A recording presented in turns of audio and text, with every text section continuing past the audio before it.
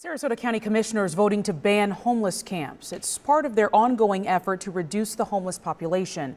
But as Jake Peterson reports, there's new cost with this crackdown. It'll be my second year for being Santa Claus. I love that, man.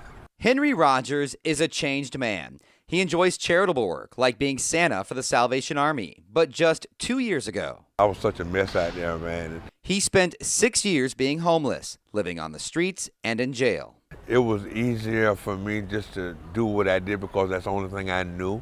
A charitable group got Rogers to go to the Salvation Army last year, and now he's off the streets. But I chose to be homeless because I didn't want to be responsible, that's all. County leaders are trying to produce more success stories like Rogers. They're banning homeless camps, making it tougher to be homeless.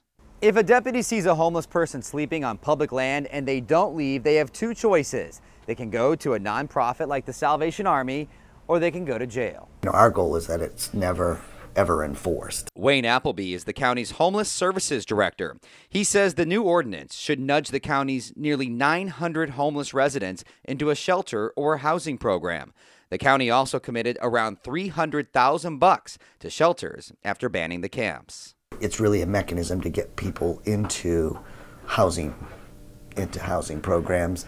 The crackdown will start in 2018. Rogers hopes others that he once shared the streets with will take advantage of the help. Man, it was just an unpleasant life out there. Reporting in Sarasota County, Jake Peterson, ABC Action News.